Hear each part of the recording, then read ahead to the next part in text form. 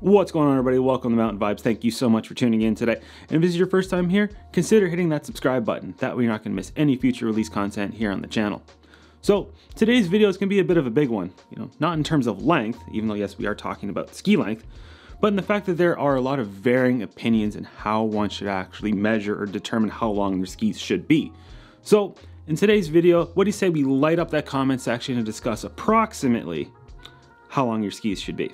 All right, I want to start off this video by stating that not all skis are measured equally. Some lengths you may get from some brands that they're giving you the length pre-shape after they're with the raw materials before it actually goes into the mold. Other brands may give you the length after it's been shaped and after the ski's actually been pressed.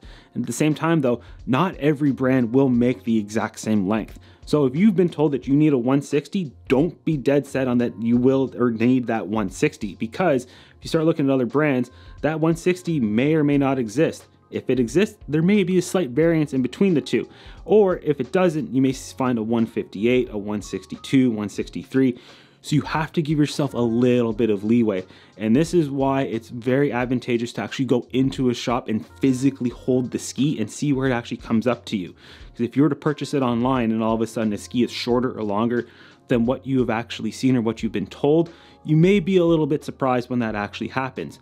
But at the same time, you cannot be dead set on a very particular length. Okay, moving on, and now before you really determine how long your skis should be, you have to ask yourself a few simple questions. The first one and the biggest one is, what type of skier are you? Are you beginner? Are you intermediate? Are you an advanced skier?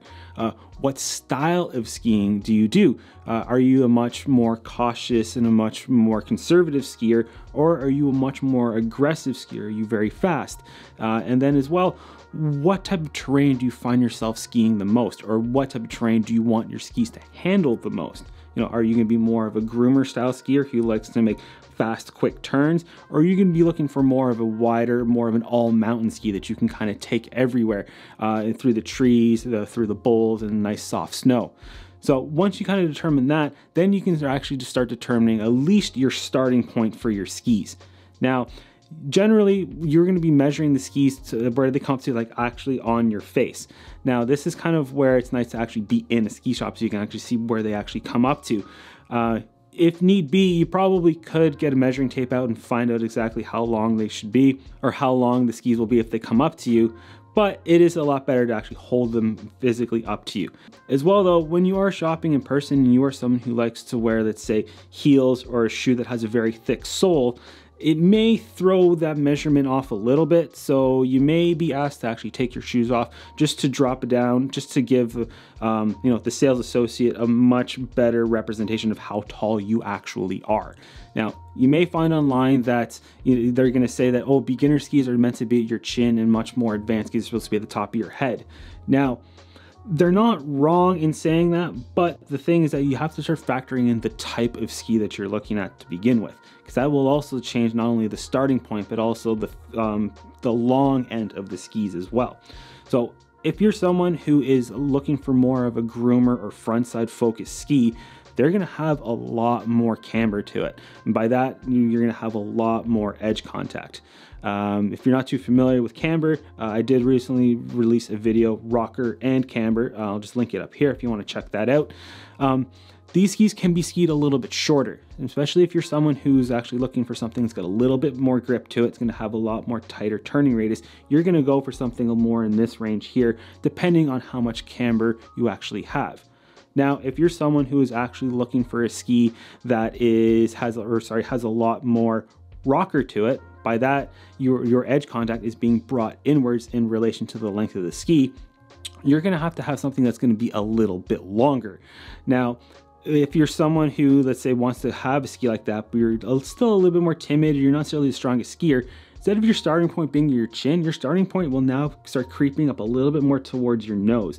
This is because you do not have as much edge contact as more of a traditionally shaped ski. So a ski that's up here, in theory, skis more like down here. Now, yes, they'll have a little bit more length to deal with, but by you losing a little bit more of that edge contact, going a little bit longer will be a little bit more advantageous, making the ski a little bit more stable. Now, another thing to factor in is like, say if you're someone who likes to make like really tight turns, you will be looking at something that's referred to as the turning radius of a ski.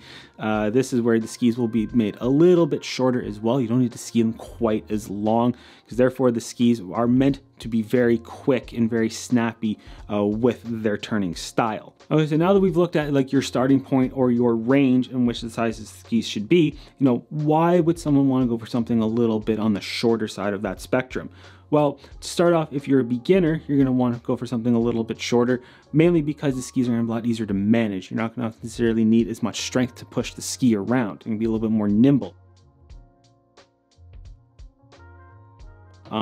As well though, if you are someone, say if you come off of an injury or may not have the strength that you used to, you could be a very seasoned skier, but you don't just necessarily ski the way that you used to, you could go for something a little bit shorter as well, just to help you manage the ski a lot better. You don't necessarily have to be as strong to push it around. As well, if you are below the average weight of your height, that took a while to figure out, you would want to go for something a little bit shorter as well, just simply because you do not have the mass to push the ski around.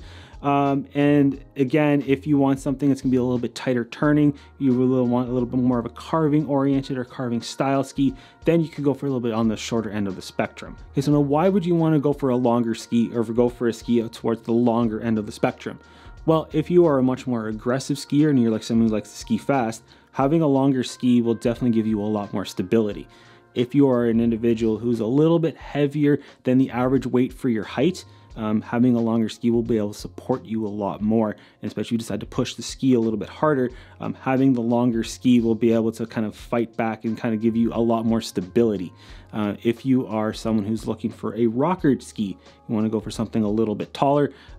Biggest reason is because as you add more and more rocker to a ski, as mentioned earlier, you are losing effective edge. So by sizing the ski up a little bit more, you're going to get a little bit more stability because you are now getting a lot more edge grip.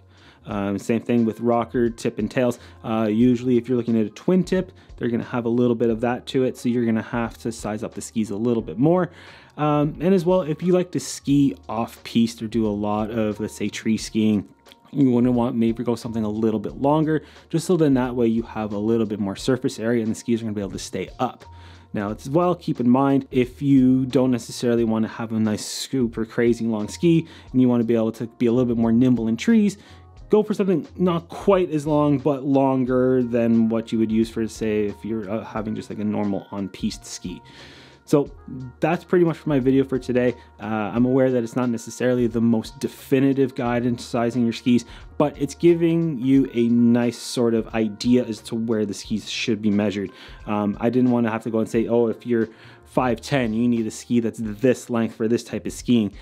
Everything's going to be different for everybody. Every manufacturer makes lengths that are a lot different from one another. So it's always going to be, you're always going to have a little bit of a compromise in terms of how long your skis are actually going to be.